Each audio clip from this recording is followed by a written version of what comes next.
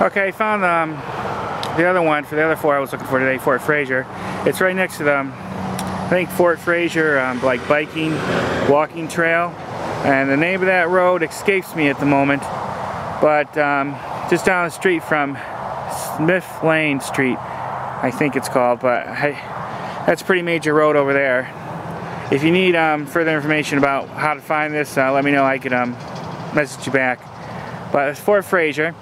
In its immediate vicinity was the site of Fort Fraser, established by General Zachary Taylor, who ended up becoming President of the United States, by the way, in November 1837 on his march against the Seminoles, culminating in the Battle of Okeechobee, erected by the 4th Infantry and garrisoned by the 2nd Artillery and the 1st Infantry, USA and Florida Volunteers. Polk County Historical Commission, 1957.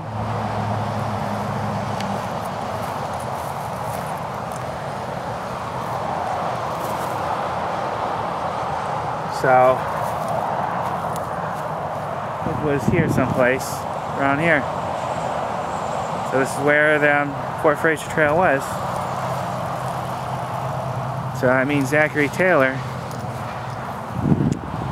the future president, which former president, could have walked right by where I'm standing. This is pretty cool.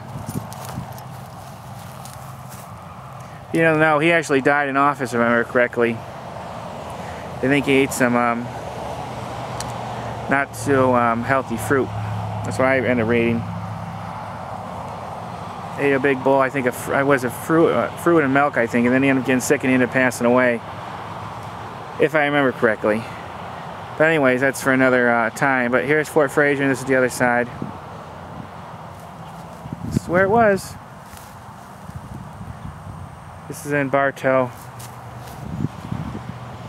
It's pretty cool. So this sign's been there for a while. Anyways, I just wanted to show it and show you the area. Alrighty. Well, thanks for watching. I'll make sure I hunt down more of these historical places soon. Alright, bye YouTube, bye.